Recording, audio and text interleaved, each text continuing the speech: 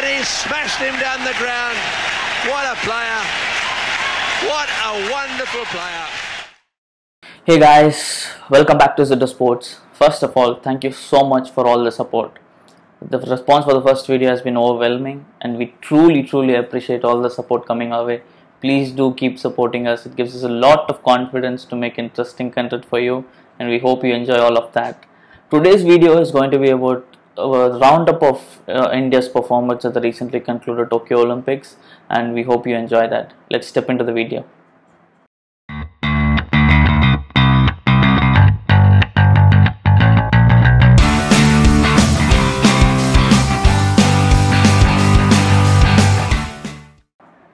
Is there any better feeling in the world than to win an Olympic gold for your country? I don't think so. And to do that at 23 in an event where your country has not even been in contention for a bronze medal is stuff of dreams. Neeraj Chopra has scripted history by winning a gold in Javelin throw and has truly made the country proud.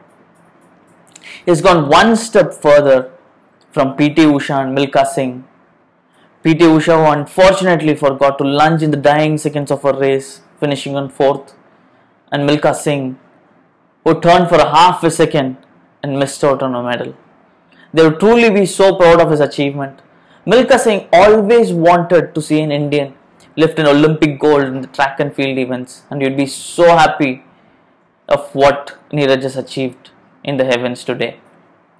Neeraj, who recorded 87.58 meters in his second attempt, only later realized his first attempt of 87.03 meters would have been enough for him to win a gold medal.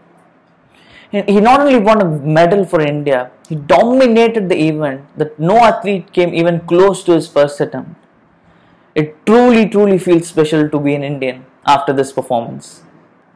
Saikom Mirabai Chanu opened the tally for India by winning a silver after lifting a total of 202 kg in 49 kg weightlifting category on the very first day.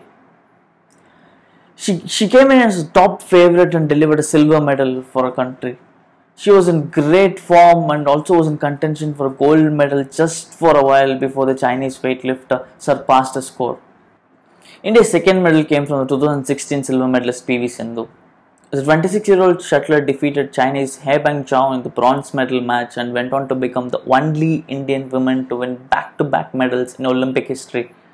She was in stellar form throughout the tournament, defeating all her opponents in 2 games until she reached the semi-final. She faced Taiwan's Tai Tzu Ying in the semi-final and lost to her, who went on to win a silver medal. All Sindhu would want is to go one further step and win the elusive gold medal in 2024 Paris Olympics. Lovlina Borgohain won the second bronze for India in the welterweight category of women's boxing, which itself made its debut in 2020 Tokyo Olympics. She gets to be in the list of first ever medal winners in the welterweight category. She is just the 3rd boxer in the history of boxing to win a medal for India. She put up a great fight in the semi-final against world champion Busane Surmaneli of Turkey, who went on to win the gold medal. The Assamese boxer is dissatisfied with the performance despite of winning a medal. She said, "I do not like the color of the medal." This statement proves us how strong and determined she is. We can definitely hope the 23-year-old Lovlina will win a lot of medals for India in the coming years. On the 5th of August, Indian men's hockey team scripted history by winning bronze medal, defeating Germany 5-4 in an enthralling contest.